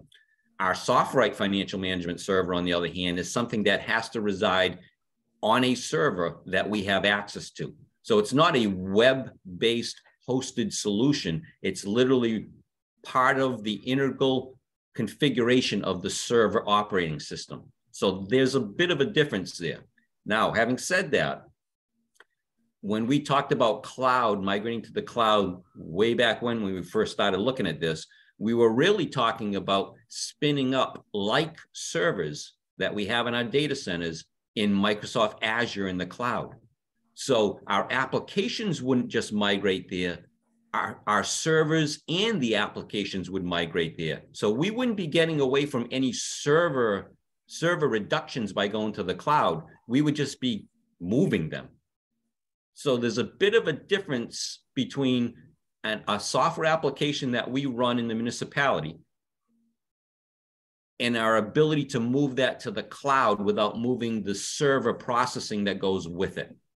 I don't know if I'm describing that well. That's exactly the question I was asking. So when you say move that server to the cloud, you're not talking about actually moving this physical server, right? No, we're talking about moving a virtual server that's running on the 4 servers we're purchasing. So those R750s that we run right now, the 4 of them, 2 in each data center, those run all of our applications, but they run those applications in a virtual environment. So I can add or remove them really quickly, just like I could do in the cloud. But the reason I'm asking is we talk from time to time about the software that we use, and I'm not sure how wedded for the long term we are and how much we're designing how we operate around software we might not even really want to keep. So that's why I brought the question up. And that's a good point. And it's a challenging question, because there isn't a lot to choose from in municipal software. I mean, there's more and more companies that are engaging in that space right now and providing us solutions. But you look at financial management, there might be 3 at best for us to select. And we have one of them. And that one is at end of life. They're not building anything. They're not upgrading it. They're not improving it whatsoever. So in fact, we actually just did a test last week, and we stood up a 2022 server in a virtual environment, and we moved the SoftWrite data over to it with the expectation that SoftWrite will come in and install their application on that server so we can test it. I'm not overly concerned, because I'm hearing from other municipalities that are running this antiquated software that it runs on 2022, but I wasn't 100% sure of that. So it was a test we needed to make. Just like other applications, we've reached out to all our application vendors and verified that the version of SQL that runs their database or their application will run on a 2022 Windows server, because it may not. And so I had to verify that before going forward with this plan. Okay. Thank you. That's very informative. You're welcome.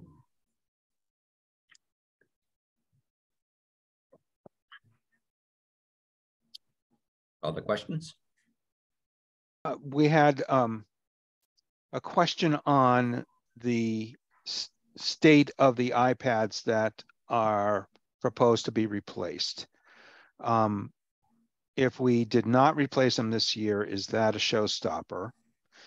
And if we do need to, can we spend less with older iPads, whether that's an 8th or 9th generation iPad? What generation iPad are we considering for the 94,000? Well, I'll be perfectly honest with you. For 2 years, they've had their own tech director who's been handling hardware and software purchases for the classroom and curriculum. And I've been somewhat unplugged from that process. So these questions you're asking me about smart boards and iPads, I can't answer, because I have not been in the loop with regards to how they're using those or where those are actually going. My deputy might, because I probably tasked my deputy with getting quotes for central office, or Lisa Radin, who's now gone. So he might be able to speak to that, but I can't. I don't know that. It's an important point for us to understand in trying to save some money here. And then it also goes to our concern about vendor risk with the machines coming out of Taiwan, with the projectors coming out of Taiwan. And I wish I could help you, and I can look into it for you, but I don't have any of that information at this point, because as I said, none of that was conveyed to the IT department when they started putting these things together and had a plan. So, okay, so I understand what I totally understand what you just said, Ron. I just want to see if I can triangulate this a little bit. And let's just start with the iPads. The iPads, the chargers, and the cases were rolled out with our original digital learning project, right? Correct. Which some amount of them. Sorry? Some amount of them, but then there's been multiple purchases since that initial rollout of iPads. Are you sure about that? 100% sure. And it may not have been done with capital money. It might have been done with grants or something else, but I know for a fact there's been at least 2, if not 3 purchases of iPads in addition to the first rollout. I think the first rollout was 80. And 275 comes to mind as well. I think maybe the first ones, I want to say the first ones were 80 along with the Chromebooks. And then there were a number of them that were purchased after that as well. So they have increased their inventory in iPads since the initial rollout back in 2017. And Some I more can questions get you those numbers. for the And school. I can get you those numbers. So you can or cannot? I can get you those numbers that are currently active in the schools. Yes. Okay, that it would be helpful to understand how many iPads are in the schools and also to understand what vintage they are. Because if we've got 3 tranches of iPads, not all of them are end of life. That is correct. Okay. I think it's important to understand that. I mean, we're you know, and yeah.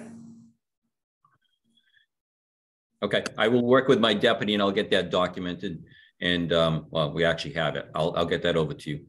Okay, so, okay. And we, you know, so what we really need to know is, you know, how many, what tranches, what's truly end of life that needs replaced. And, you know, and when do the others need to be replaced so that we can actually layer this in and intercept these things when they truly hit end of life. And also, can we work with an older generation iPad to save money on each unit?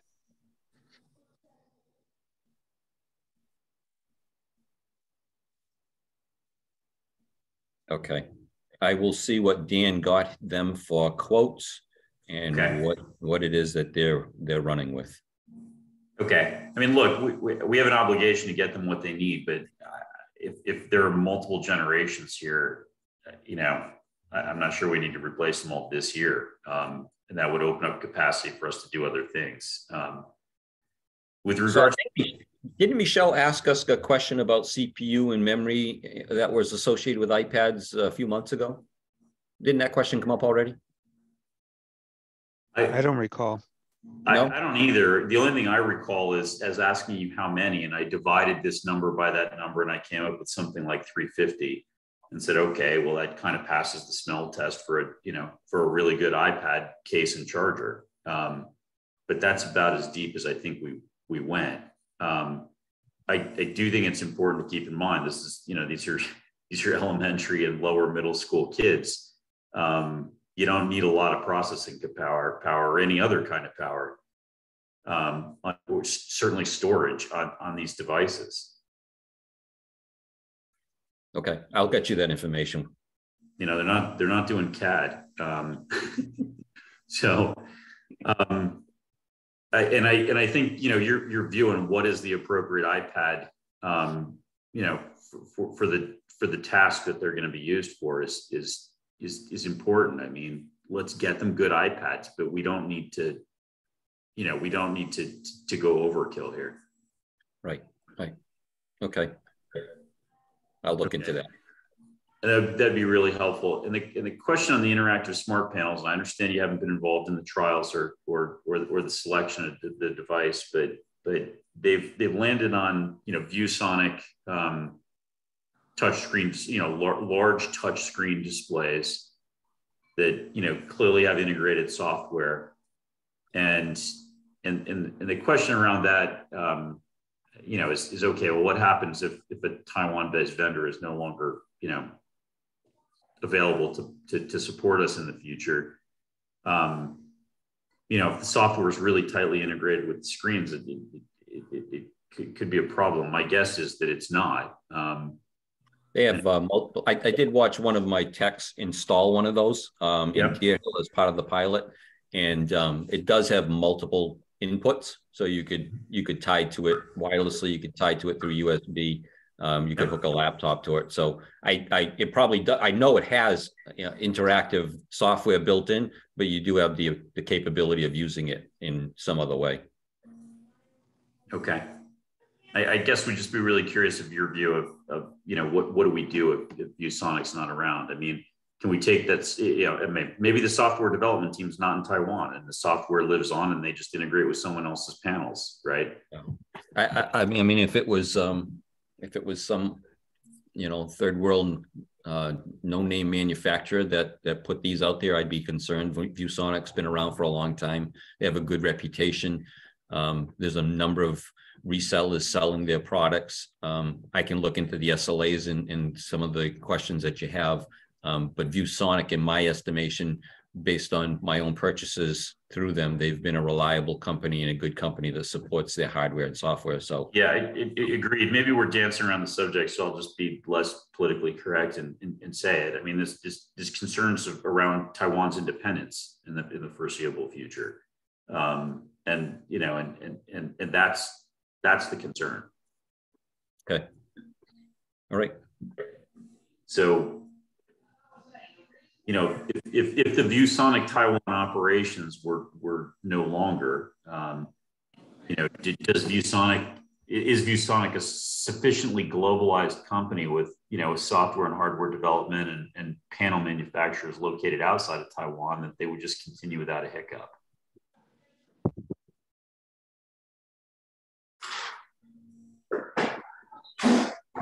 Okay, I'll see what I can find on that. Okay. Right. Thank you. And Ralph, did I accurately capture this? The concern? Yeah, right. I think it is what you're saying is it's a political question going forward, and you really need to know that if the app can be separated out from the panel, then you're probably okay, because these panels are widely available on the marketplace for a lot less money. But if it's integral with the panel, there's something else. I doubt it's integral. It's highly unlikely. These panels are simply commodity products these days. So it's really the question of separating apps from the panels, in which case, if you buy ViewSonic and you can't get the panel anymore, you'll have the app and you can get other panels. That's the simple story. Okay.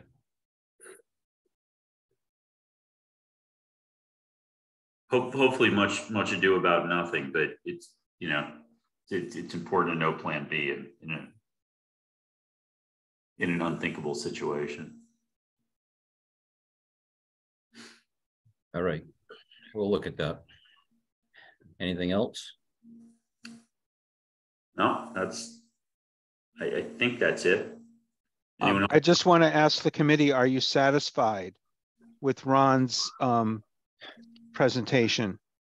And are you comfortable with this 420,000? Is there anything else anything else that's nagging at you that we should run by Ron? I'll just ask one kind of wacky question, Ron. Have you simply taken the model numbers that, you know, you're proposing to install and just punch those into the web to see what, you know, the pricing is right off the Dell website or you know, through vendors other than the ones you're working with? And do this? I have done that as a base from like the chassis, but when you start populating it with memory or storage drives and stuff like that, the variables there will send it God only knows where. So by working with integrators and coming up with that, I typically see in the past, I've typically seen the pricing to be apples and oranges. So, and I don't necessarily say that the web-based, you know, buy now type of thing is beating any pricing that we get after the third or fourth revision with an integrator and Dell directly. So I would say that it's great if you're looking at a chassis model and you want to build off of that. It gives you a price point to start with. But at the end of the day, when we finally configured what you need for your environment, it's tough to do that off a website. Okay.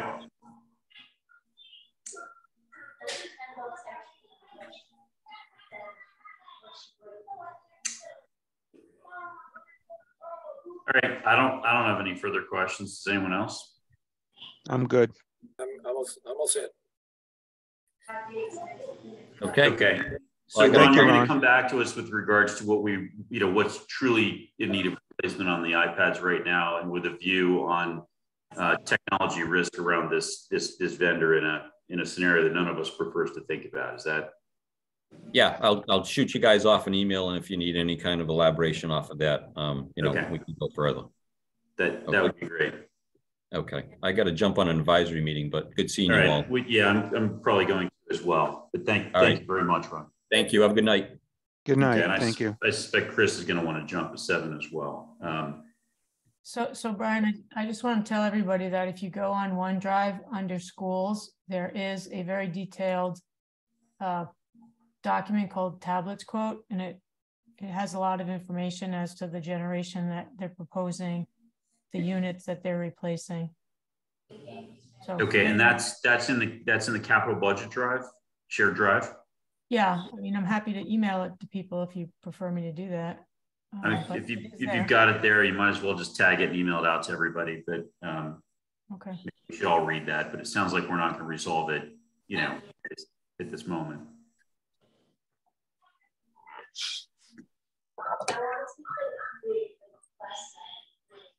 So let's wrap up on this. And let me just sort of make a statement. Anyone correct me if I'm wrong, but do we have consensus around, the tile, the facilities study, and possibly the facilities vehicle being items that, should be excluded this year? Is that roughly speaking, the first line of consensus? On the service vehicle, I have yeses across the board. After Chris's comments, though, I would say I'm not inclined to feel we need to fund this. So I would agree with you, Brian, that those 3 items you just listed, I would say anyway, we defer funding on those. Okay. I do want to talk to Nick and see how he feels about that. I know he was all over, he was unresolved, I guess I would say, with regards to what he wants to do. And we didn't talk about the possibility of getting another retired police car, but if we're buying 2 more police cars, that means we're retiring 2 police cars. Okay, so maybe let me rephrase this. It seems there's consensus on the tile. I want to talk to Nick about that too, just to make sure that I'm accurate. The ones that were in dire need have been taken care of already. And and then the delaying the facility study until we actually know what we want to study. We've got a question mark on this facilities vehicle, which hopefully we can, just get another police car. That gets us to $50,000 underfunded, okay? Or we would be spending $50,000 more than, call it a balanced budget, which to me is getting awfully close. I don't follow that math. Sorry, say that again. No, I don't either. Okay. At the bottom of column D, it's $171,000 funding gap. Yeah. That's based on what's in the warrant, not what Michael is. I totally understand. This is starting with the town's views. If I back out, if I back out the tile, which is 60,000, okay, now I'm down to 110. If I back out the facility study, which I added 0, so we're still at 110,000. Back out the facilities vehicle, we're down to $50,000 underfunded. Oh, I see. Yeah. Okay. That's assuming that you go with the projectors and the iPad. I'm leaving the projectors as is for now, because until we know we can back something out, at least my starting point is, it's arbitrary to back it out. But yeah, that gets us to $50,000, underfunded. Okay. Now we need to look at the iPads closely and figure out if what actually needs replaced this year. I'll be surprised if the answer is 0. It might be. It might be 93. I don't know. I mean, we're going to have to look and hear from Ron what actually needs replaced this year. But hopefully we could reduce that number. And with regards to interactive smart panels, this started as a question about, the vendor. I'm not really sure how it became a question of the amount.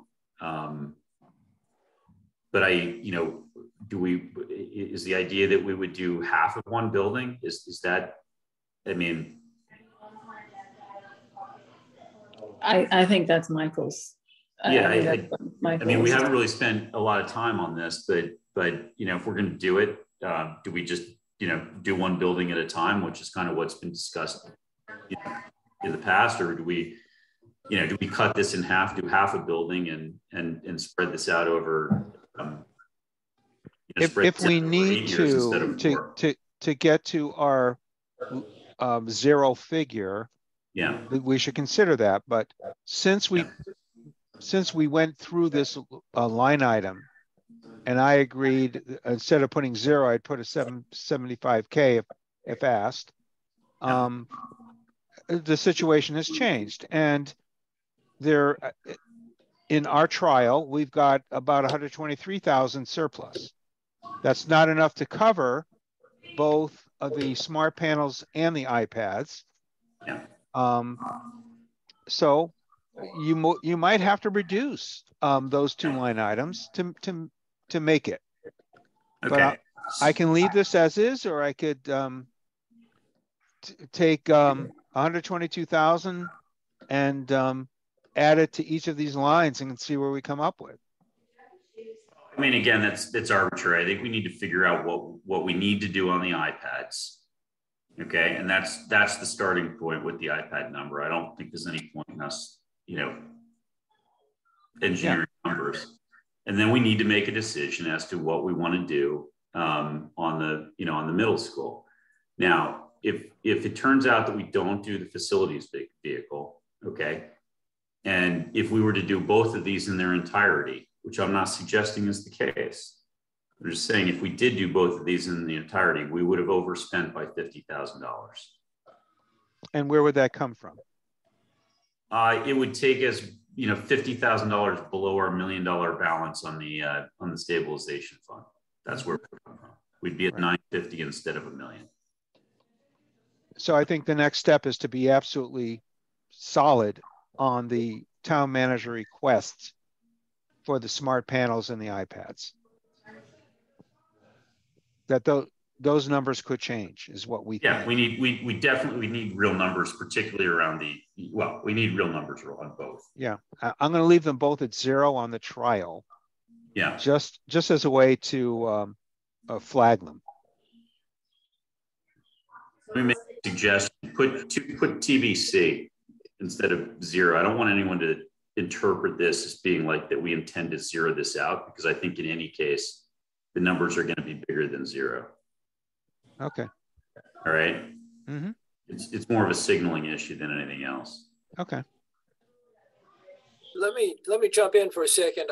Brian, a couple of things I would think about. One, is there any grant capability the schools have not used that might actually be applied to those 2 items? Okay. And number 2, is there anything unspent with regard to other approved projects which came in under budget that have not been reallocated back into our stabilization fund? So I've asked that question, and the answer I got back is, you know, which will bring back memories, is that we scraped, you know, all the prior appropriations really hard last year and released everything that, you know, was complete, where there were surplus balances left over.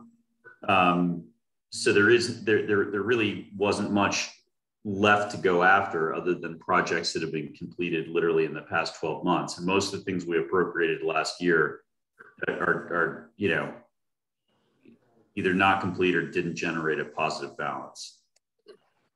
So I've asked Jennifer to look at this, and the answer came back, there's really nothing there. Now there's something more than nothing there, and I can re-ask the question, but I don't think we're going to get sort of the, whatever it is, $50,000, $60,000 lift that we got last year.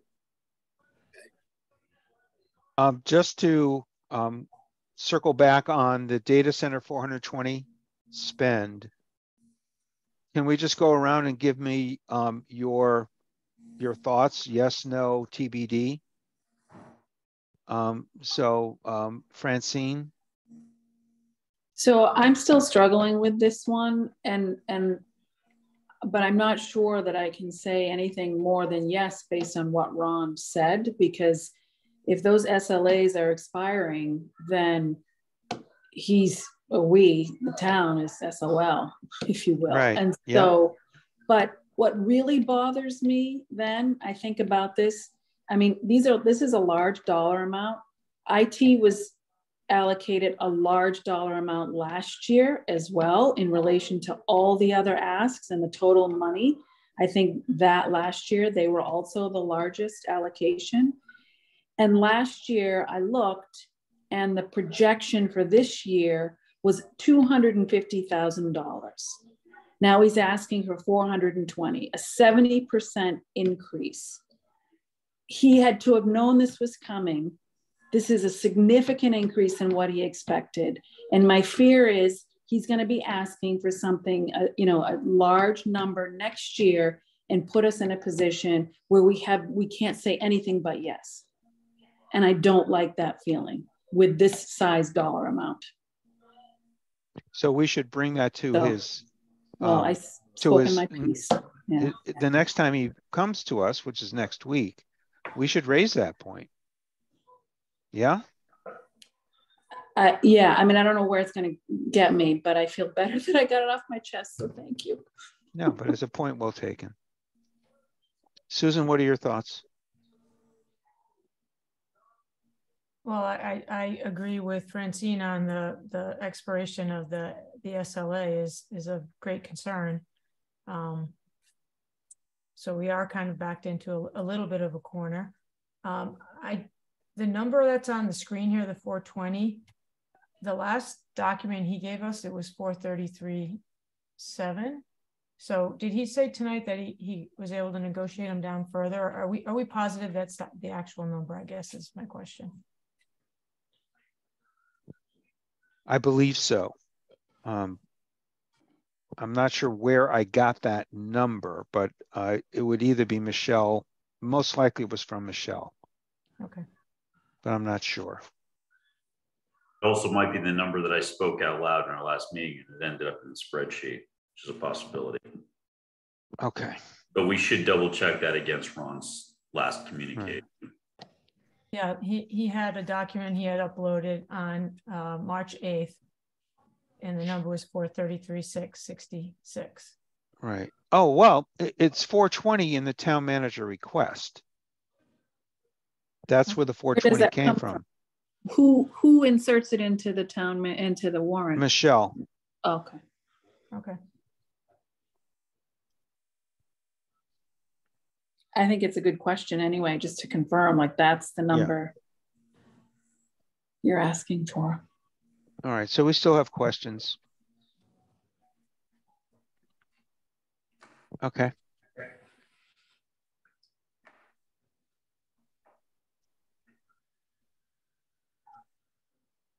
All right. So I'm due on an advisory in about 5 minutes, which I will go do. And anyone that wants to join us is welcome to. I just ask that not everyone speak because it trigger a public meeting issue. But with the 6 minutes that I've got, anything else that anyone else on the committee would like to discuss? I think we've used our time effectively. Okay. Next week's meeting, when would that be? Now you're traveling, Mike, and more clarity on what days you're available. I'm certainly available next Wednesday. Monday and Tuesday are problematic. Okay. How do people feel about the 29th? That works for me. Fine. Ralph? Yep, works for me. Yep. Okay, 5 o'clock. Thank you. Yep. Okay, 5 o'clock it is next Wednesday. And we'll try to put all of this through after hopefully getting these last few items resolved. Right. I think we went a long way tonight in getting to our final answer. We've really we have a line of sight. We just need to make these numbers fit now. and we need to confirm some of our assumptions just to make sure that, you know, we don't create a firestorm on any of them.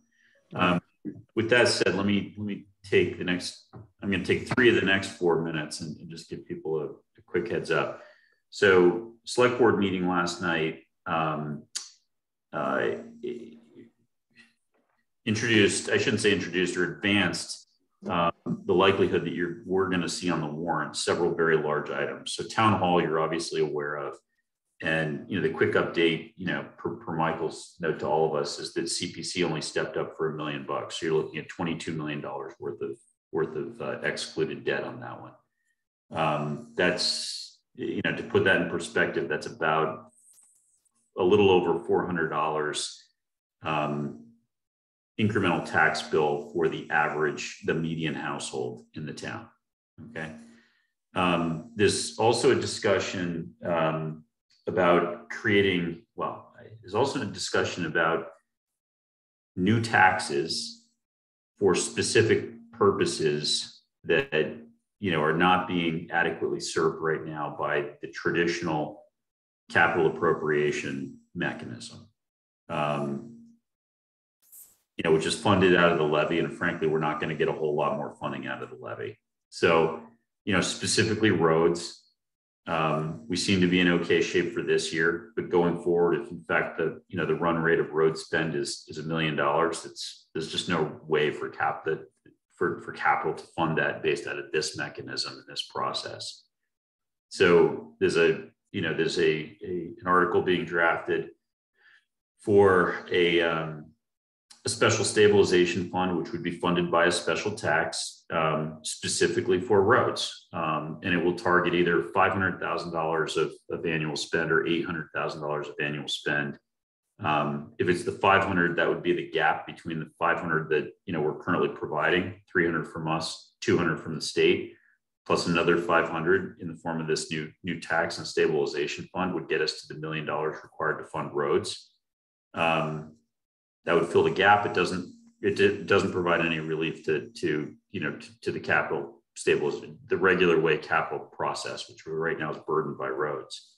If they go with the 800 number, then we could back out of, you know, our current $300,000 a year of funding out of the levy, fund it entirely through this new tax, which would free up some capacity, you know, to deal with other things. So those are the two options there. There's also a discussion about the very significant amount of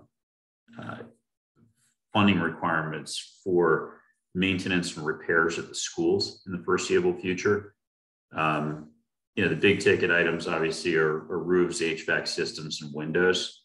All these buildings are, you know, 20 plus years since their last renovation, and somewhere between 20 and 30 years, all that stuff, you know, needs to be replaced. And they're big items that aren't going to fit in capital. So there's a discussion about creating a special tax and a special purpose stabilization fund to fund school repairs and maintenance to the tune of $1.5 million per year. That's a number I've never heard before, but I heard it last night for the first time.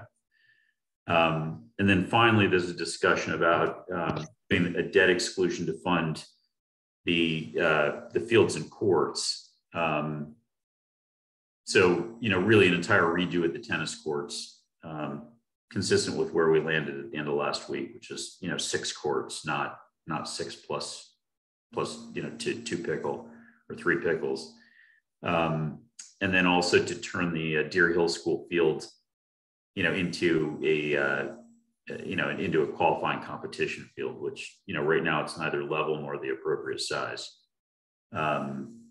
So the idea there would be that would be, you know, a bonding of that, and you know, there would be an excluded debt charge that would hit the taxpayers. You add all this up, and it's you know, just rough and, you know, really rough math. It's, you know, those items together, at least from the back of my envelope, you know, came out to a little bit more than $1,000 per year for the median, you know, the median household in in Cohasset. So those are the headlines. I don't want to sort of go into this in depth tonight because we're out of time. But I want people to hear about this so that you can start thinking about it. We can take it up in more detail next week. And if you have any desire to watch, advisory or select board discuss those things, I think it's probably back on the select board agenda next Tuesday, would be my guess.